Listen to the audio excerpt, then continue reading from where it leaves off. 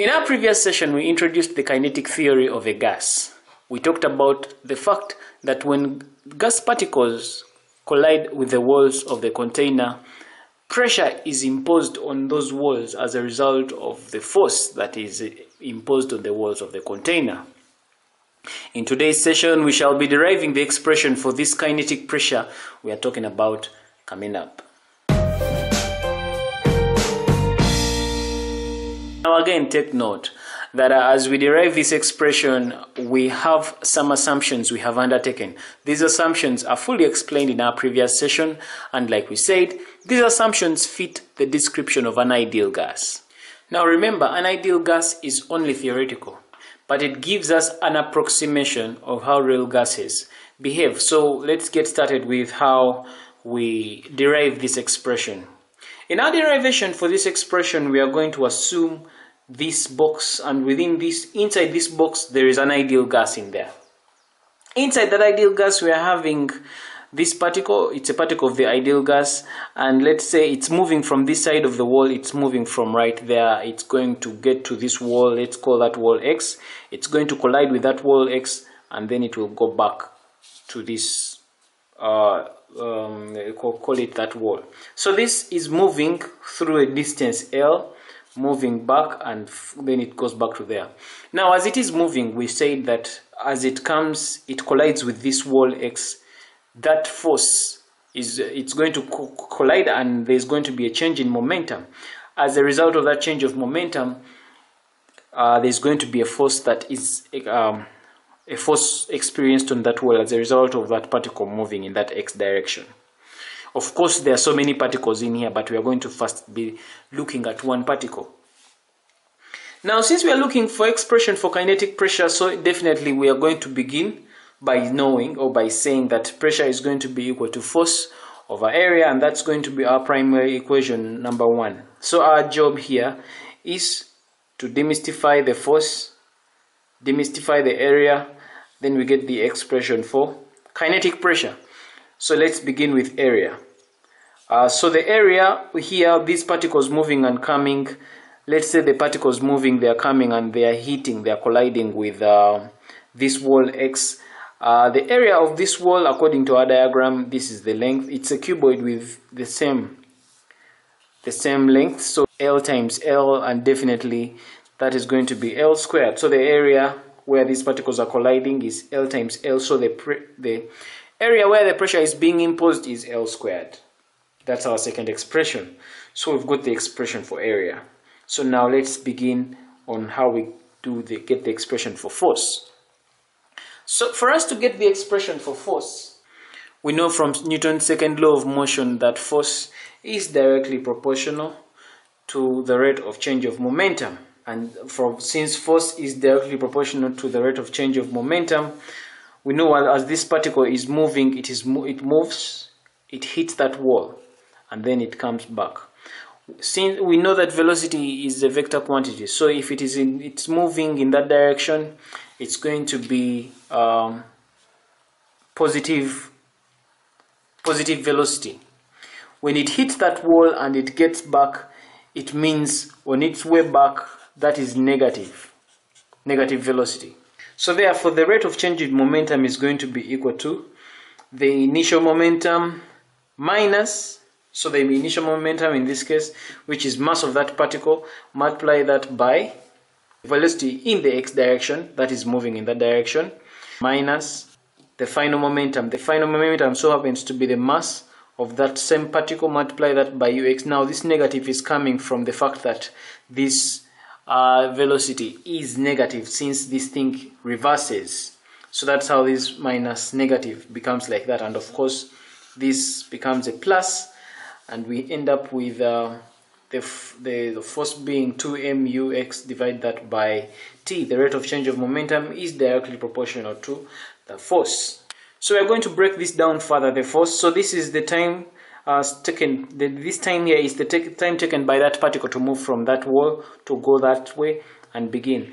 And if you look at this amount of time, we know that distance is going to be equal to speed, times time. So if we make t the subject of the formula here, the time there is going to be equal to the distance moved by that particle to move from here to go and then come back.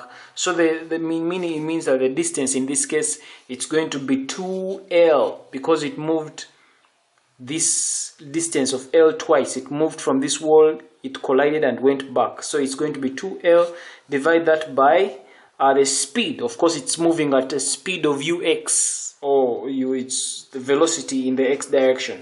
So in the place of t, we substitute the place of t with that 2L over ux. So in the place of time, we put 2L over ux, and that is what we've done in our next step. It's going to become 2 times mass of the particle times this velocity in the x direction, divide that by 2L over ux, which is right there. And definitely when we divide that, it becomes this expression 2 times m times ux times this ux, it comes up, divide that by 2L. Now if you look at this mass, this is mass of the particle. We break this down further. The mass of the particle, we know that density, which we denoted by rho, density is equal to mass over volume. So here we are having mass, so making this m the subject of the formula, mass is equal to density times volume.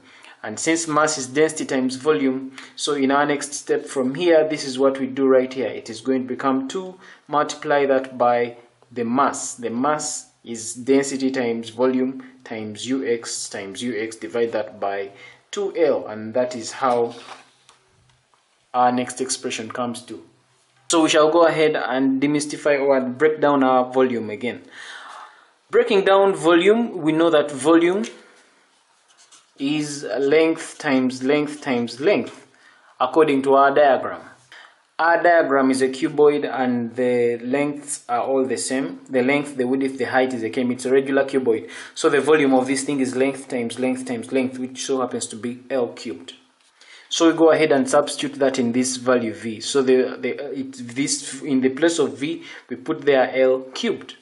So this becomes 2, which is 2 times, that was there previously, times the density of the gas, multiply that by volume. Now volume has become L cubed, multiply that by ux, divide that by 2L. Of course, this is supposed to be ux squared.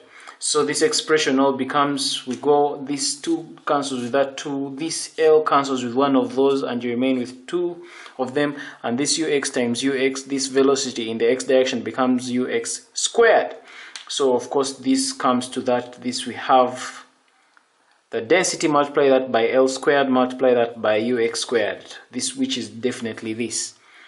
And definitely, so our value expression for force has reduced to this, that the density times L squared times that. This is our equation 3. So if we may go back to our first equation, in our very first equation we said that we are looking for expression for kinetic pressure. So if we're looking for expression for kinetic pressure, pressure is going to be equal to force over area. We got the expression for area as L squared, which was our second equation.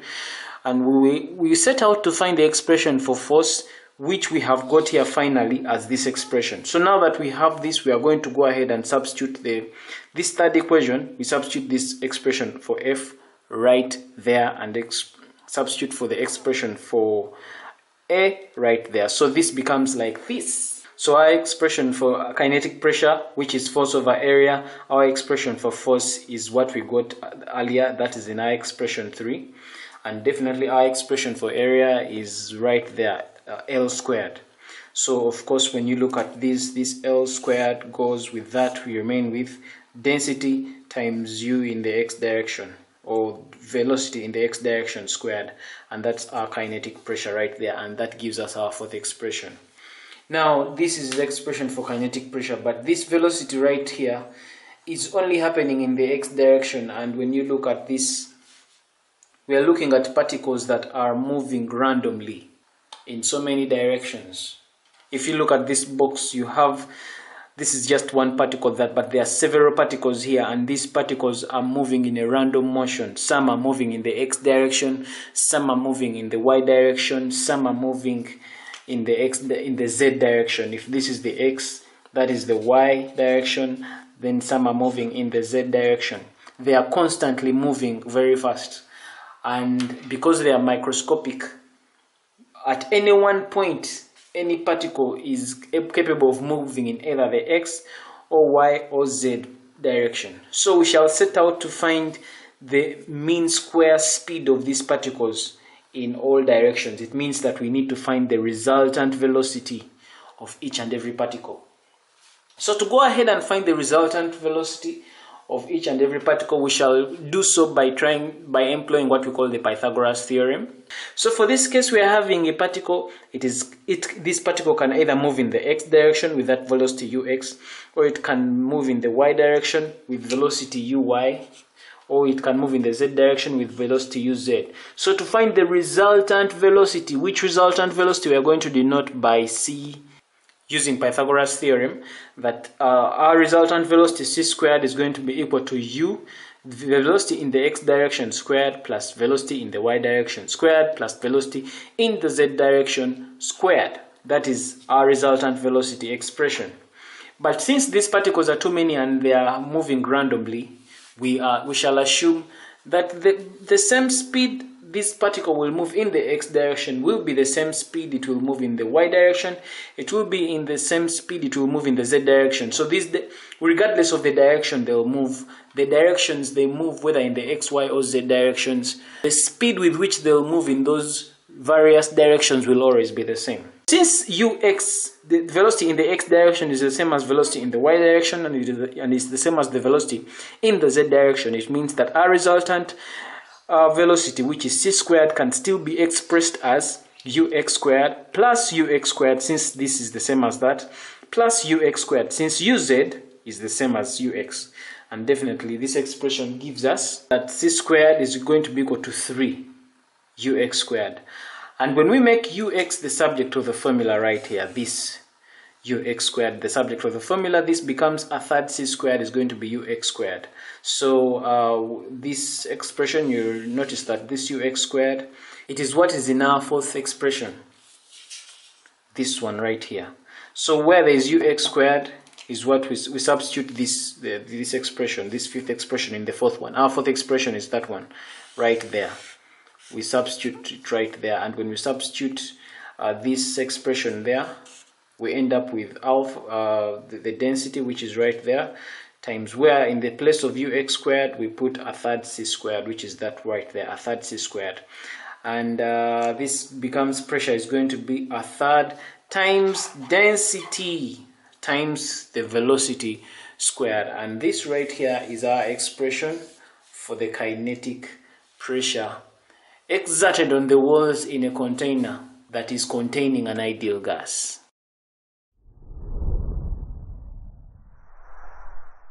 This brings us to the end of this video. Thanks for watching. Feel free to check out other excellent videos on the channel, and don't forget to subscribe. For Kisembo Aacdemy, this is Arnold Rangakuramia, helping you manifest excellence.